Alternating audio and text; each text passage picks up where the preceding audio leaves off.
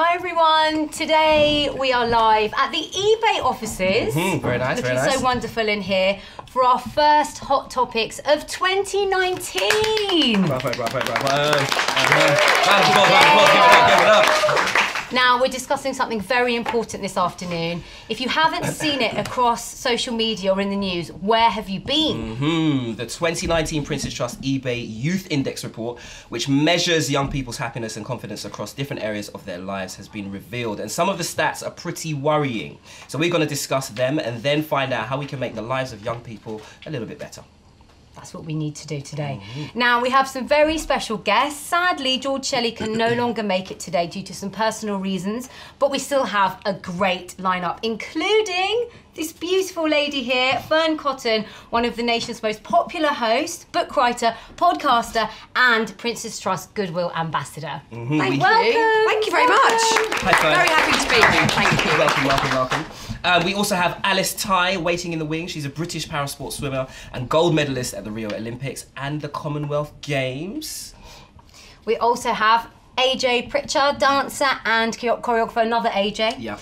And one of the professional dancers on the BBC One dance series, Strictly Come Dancing. So exciting. And to add to today's guest list, we have Kirsty, we have Casey and Anissa as well waiting in the wings. They are some of our incredible Prince's Trust young ambassadors. Yay. Yeah, so let's get started. Yes. All right, so Fearne, based on the Prince's Trust Youth Index, over half of 16 to 25-year-olds say that social media creates an overwhelming pressure to succeed, and that young people seeing their friends living their best life on social media, they feel then that they're playing catch up to that. Now, we've all done that. We've all put our best moments online, sometimes missing out the gritty bits. You know, how do you think that sort of behaviour affects young people, and also why do we do that? I think it affects everybody massively. I don't think, I know we're talking about young people today, but I don't think it's exclusive up to young people. I know people of my age and above who definitely are still impacted in a negative way by it.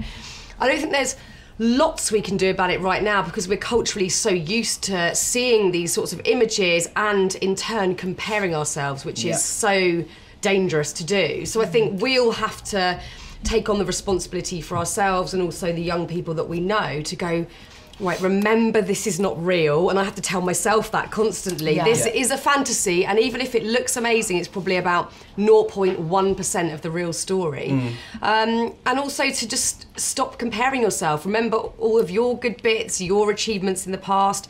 It might not be happening right now when everyone else is posting great stuff, but it doesn't matter. And I think that compare and despair situation that we all get into a negative cycle of is very destructive, and we all need to really sort of wake up and remember that it's not a reality. You know, social media can be connective and fun and engaging, but we mustn't get drawn into that negative comparison bit, because it is, I can't imagine being young now and having social media. I think it's terrifying, and we just need to support young people more, talk about it all more, and not get impacted ourselves so that we're strong for the youth as well. Absolutely. I mean, as you said, sorry to cut you, it's the authenticity aspect of it all. We don't all wake up, fully made up, fully fresh. Babes, I don't. The opposite of. wish. Yeah, it's not always, amazing food all the time. So, yeah, I mean, that's my issue sometimes, because you're on social media, you're looking at what everybody else is doing, you're just like, oh my gosh, you're just on also, it 100%. AJ, what you must do is follow people that make you feel good. So when you're following them and you're watching their feed, there's brilliant people out there like Bryony Gordon and Paula Bell, like posting really, inspirational, uplifting, very real, authentic things about themselves. And I think if you follow people who uplift you and make you feel great, brilliant. If you know you're following people that are always on a beach with their hot dog legs out with a pina colada, don't follow them. Unfollow if it's not making you feel good. You don't have to follow them. So true, Fearne. You have to kind of manage your own social media and, really consider what you're looking at, especially little things like try not to look at your phone first thing in the morning. We know that statistically that can set your day off to a really bad start. And I remember when I was a teenager, I'd get really upset if I wasn't invited to someone's house party or gathering, whatever. And now, it's so much worse, because you'll see exactly what happened in that party. Everything that you've not You'll see like all your best friends hugging without you. Like, it's so much harder now. So we completely appreciate why you feel the way that you feel about these things. But do you still feel pressure? I mean, you've got millions of followers. Do you have to like really consider any post you put up and then how people respond to it? Does it affect you? It must do. Yeah, I mean, I like to be responsible for any kind of output I'm showing people, whether that be on social media, the work that I'm doing, radio, TV, whatever. I take huge responsibility and also really a lot of thought around what I'm putting out there.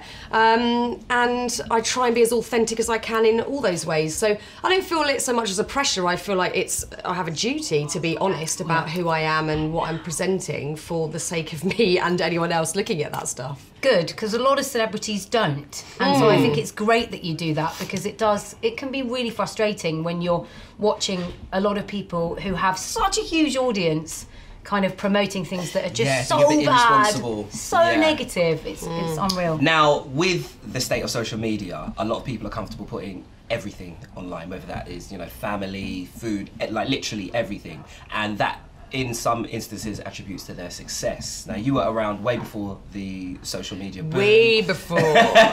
Doing your thing, doing your thing. But doing it so well. Yeah, exactly. But do you think, I mean, how do you think your success would have, that trajectory of success would have been affected if you had social media? I don't know. I mean, it's an interesting thought.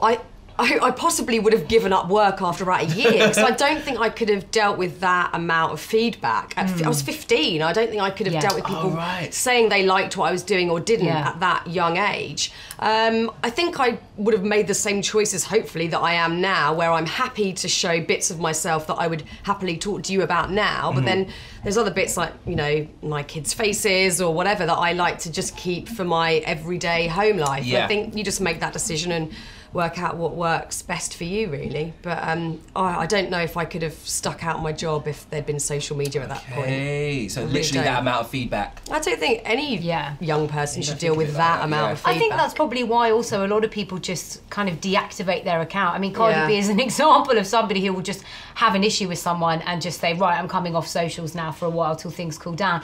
And a lot of, I mean, Ed Sheeran's done it as well. There was a lot of times when it just gets a little bit too much. And I think you don't have to be a huge celebrity to be able to recognise that something is not good for you. Absolutely. And if that's the case, put your phone away. Yeah. You know, get off it for a little while and see if it makes you feel better. Interact with your friends in real life. Yes, Get call used to people. that. Better. Make a phone call. Woohoo! That'd be so good. Yeah. Hook up. Fearne, thank you so much for your incredible advice.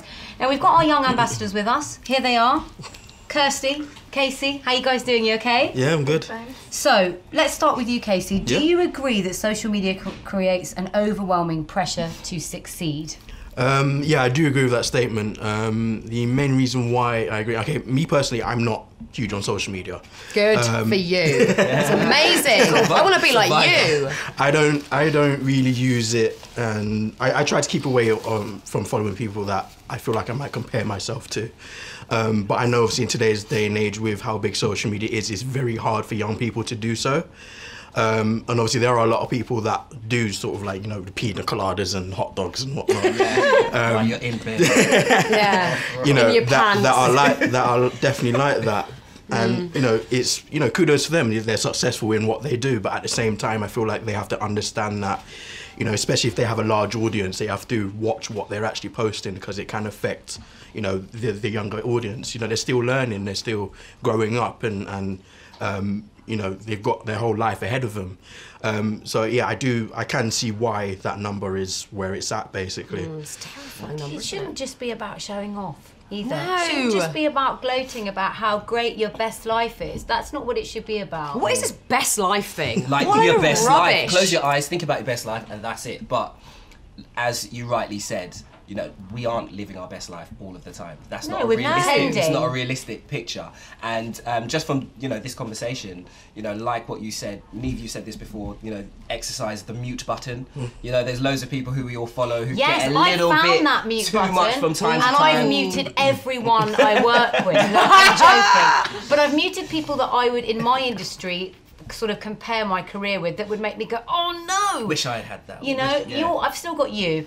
You're the lucky one, babe. We'll see how long. Because that's a real friendship. But then I think that's what you need to consider is how real is that friendship? And if it's something that does make you feel really sad and really low, which clearly a lot of it is, then just mute away. You don't have to unfollow. You can mute. Yes. They'll never know. Follow with They'll caution. never know. Follow with caution. Now, a third of the people that we spoke to think that social media makes them feel that they can have a voice for their generation to influence positive change. Well, that's gorgeous. Other side of things, yes, you know. Love that. So, Kirsty, do you believe social media can be, you know, used as a force for good?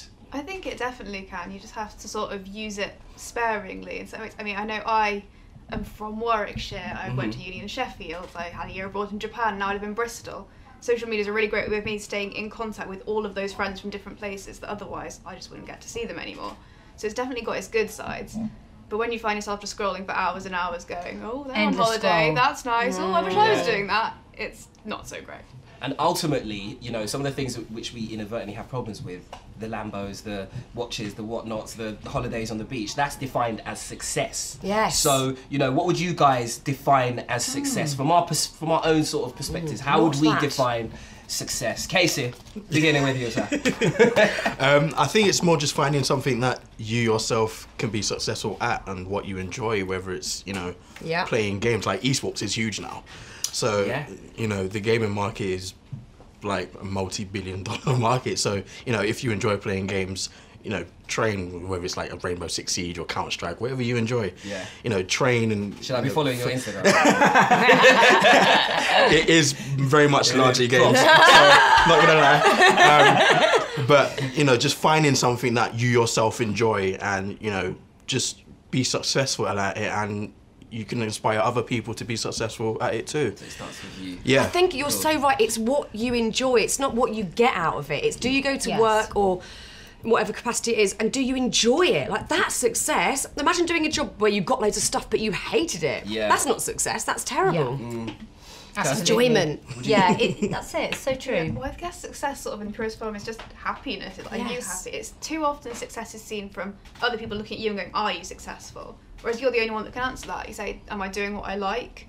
Am I happy? Is this good? If yes, then yes, you are successful. Absolutely. You're so right. And I think you can find out in so many different ways that sometimes it's just such simple things like being around your loved ones or being with your family a bit more or being with your friends a little bit more.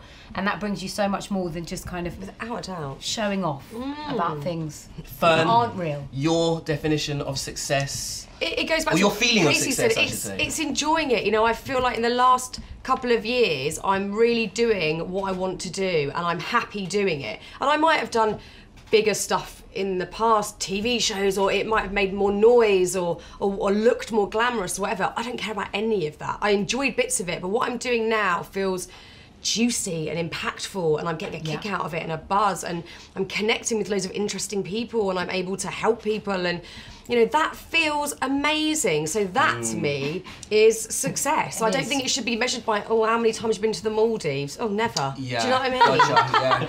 Yeah. But have you? So true. I mean, I understand where you're coming from, and that's partly to do with maturity as well, because you know you've achieved what you've set out to do. Does it change then your view of success, or?